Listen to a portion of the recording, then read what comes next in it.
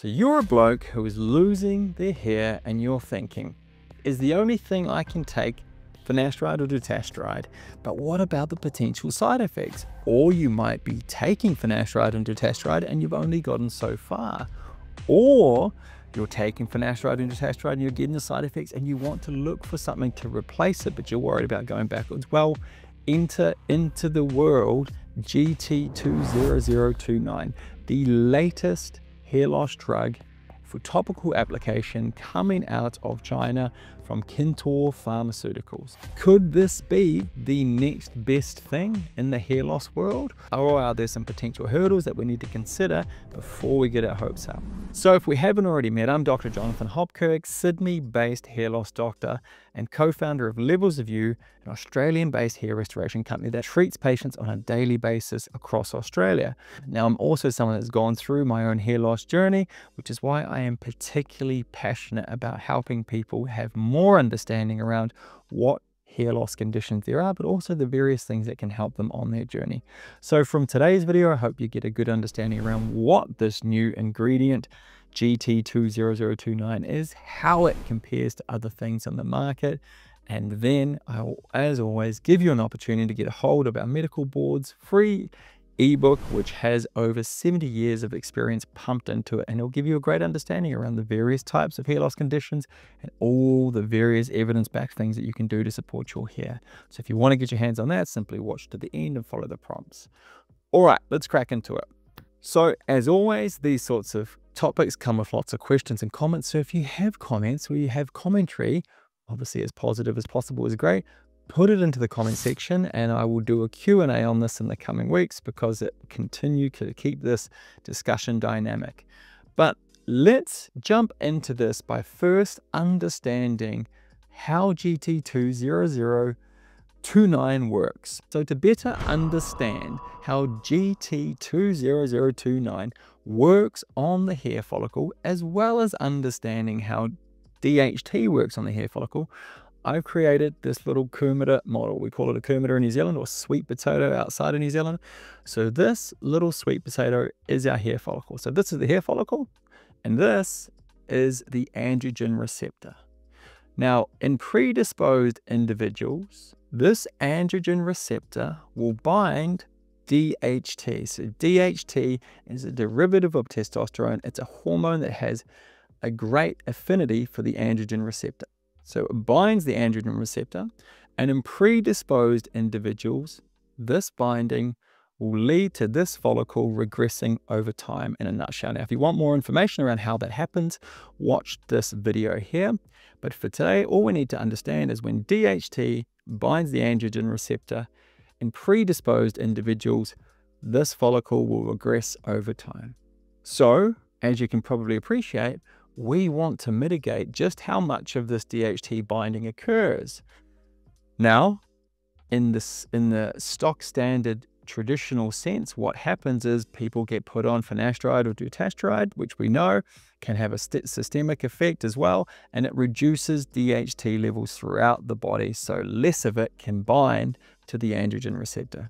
Now, GT20029, I'm going to call it GT for short from here, just to save my tongue getting twisted. GT acts completely differently and without having systemic effects. So how does it work? So GT is used in a topical solution, which is applied to the scalp twice a week.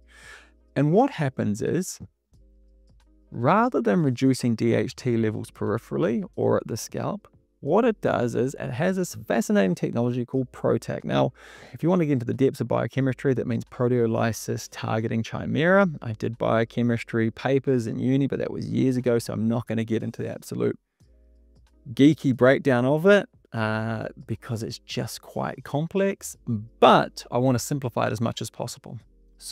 what it essentially does is you have GT20029, and what it does is when it has influence on the follicle, what it does is it actually puts this little ubiquitin, so this little flag, into the androgen receptor.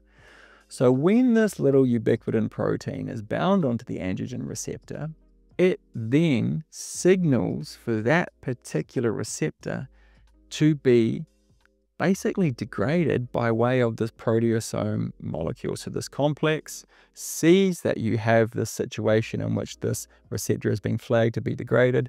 So this complex is then broken down.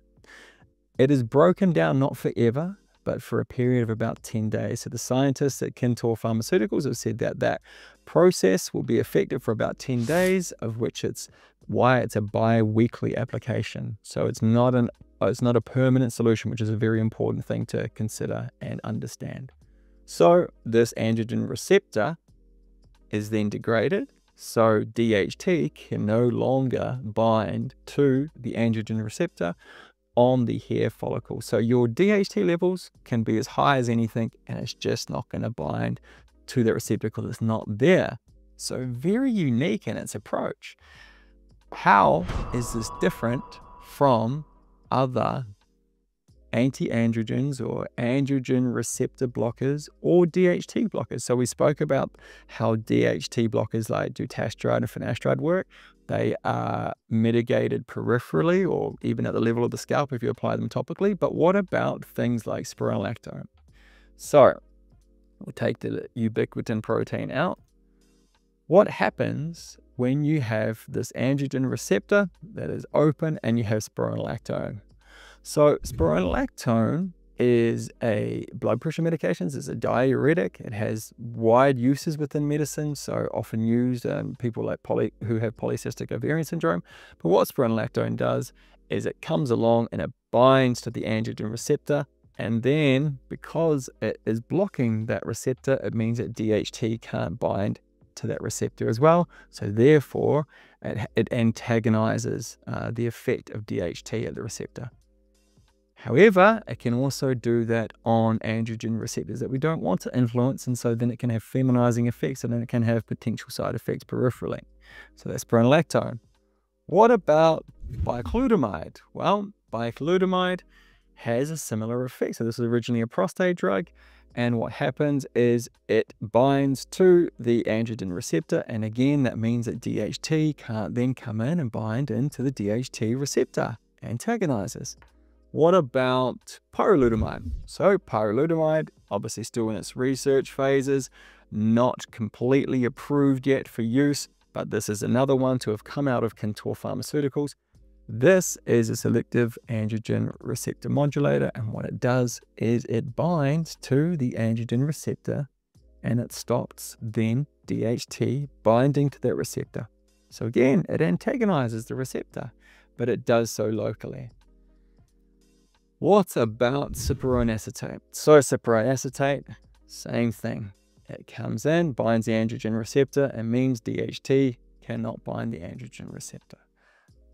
You start to get an understanding that all of these other drugs or ingredients work by blocking the androgen receptor, which means that DHT can no longer bind into the androgen receptor and have the effect on the follicle. But how GT20029 is different is it degrades that receptor altogether, so you can have high DHT levels circulating throughout the blood and it has no effect on that follicle.